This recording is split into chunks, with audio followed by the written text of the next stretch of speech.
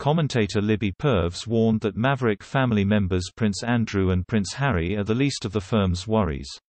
Instead, she said, the real difficulty in the dynasty is Prince Charles.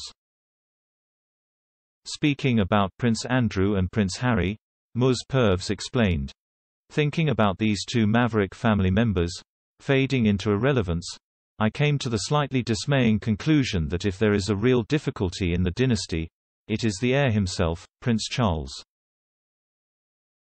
Even apart from the troublesome charity financial stuff, he's an elderly man, mid-70s, not a focus of modern informality like Prince William and Kate Middleton. She added, in family terms, the Queen is having a run of bad luck. It's not quite the annus horribilis Princess Anne and the Wessexes work on, and the Cambridges are popular and dutiful. But the cloud over Charles, about foreign donations and associated misjudgments, hangs heavy.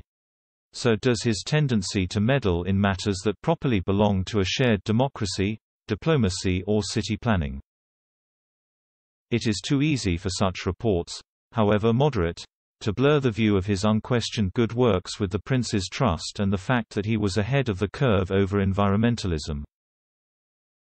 Prince Charles has faced controversy in recent weeks after it was alleged that his charitable foundation received a £1 million donation from the family of Osama bin Laden. According to the Sunday Times, Charles allegedly secured the money from backer bin Laden and his brother Shafiq, half-brothers of the founder of al-Qaeda, Osama bin Laden, but Clarence House said the donation was accepted by the Prince of Wales's charitable fund and not Charles. A poll conducted by Ipsos for The Independent found that 42% of Britons think the Prince of Wales should step aside and let William take the throne when the Queen dies.